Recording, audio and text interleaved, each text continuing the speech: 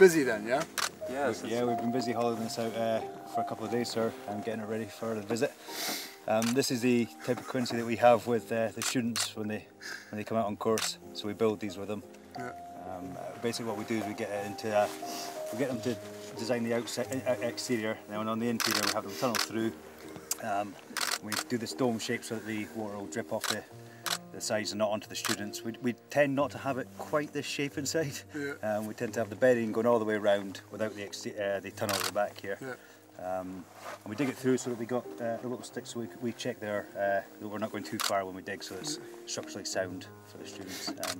Give them a good introduction into the survival night. It's quite an accomplishment. Like once you finish this, to actually to be spending some time in it. I mean, very kind of you to invite us all into your private shrine, or whatever you want to call it. And how many people do you normally have in it? You can have up to. We've had 8 in them before with the students. We've had up to 8 people in them. Most commonly about 6. Yeah, 6 to 8. And the music, is that part of it? So it's not always necessary. It's Valentines Day, isn't it? Yes. Oh, well, yeah. It's great. Should we all hold hands?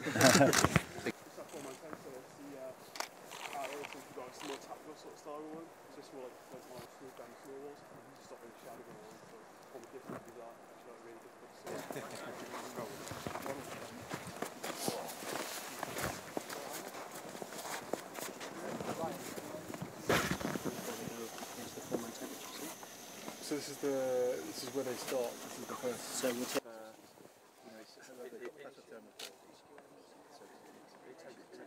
So we've been showing him around some of the things that we teach on the Cold Weather Survival course, tentage that we use, different equipment, survival shelters, and I've been showing them the sort of type of individuals that be working out here.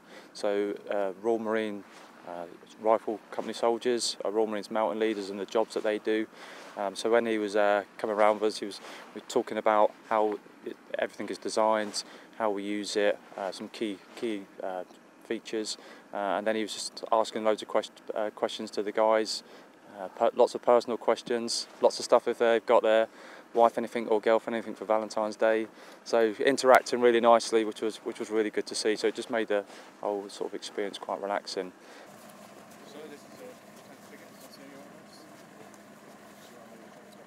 So yeah, the design of the quincy, we didn't go for your traditional design where we normally hollow in and have sleeping bays either side. We made it more of a bedroom, stroke sort of office sort of space. So we hollowed out one sort of sleeping bay. We had someone sort of in their sleeping bag in there, and inside the rest of it we hollowed it out really big.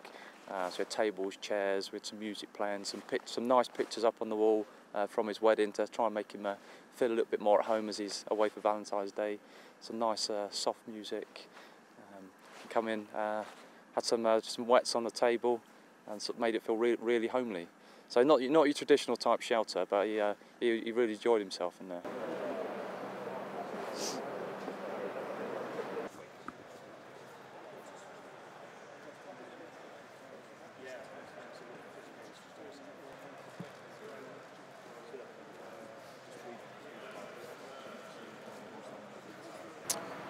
So the visit today was great. We had Prince Harry come visit. Obviously, he's flown the aircraft before. He was very interested in how the aircraft is operated out here.